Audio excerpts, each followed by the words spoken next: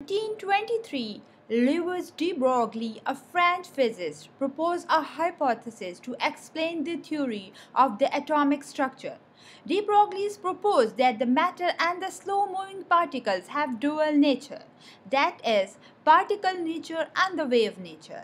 De Broglie derived his equation using a well-established theories that are Planck quantum theory and the Einstein theory. De Broglie first used Einstein's famous equation relating matter and energy, that is, E is equal to mc square, where E is the energy, m is the mass, and c is the speed of the light. Using the Planck theory, which states every quantum of the wave has a discrete amount of energy given by the Planck's equation, that is, E is equal to h mu, where E is the energy, h is the Planck's constant, that is 6.62 into 10 raised to power minus 34 joules second, and the mu is the frequency. Now let's start the derivation of the de Broglie's equation.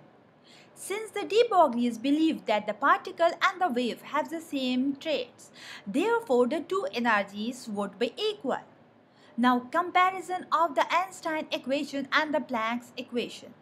We know that the Einstein equation E is equal to mc square and the Planck's equation where E is equal to h mu. By comparison these two equations, the equation A become mc square is equal to h mu. We know that the mu is the frequency which is equal to c divided by lambda. Now putting the value of the frequency in equation A, the equation becomes mc square is equal to hc divided by lambda. By cancelling c on the both sides, we get mc is equal to h divided by lambda, where lambda is equal to h divided by mc, or lambda is equal to h divided by mv.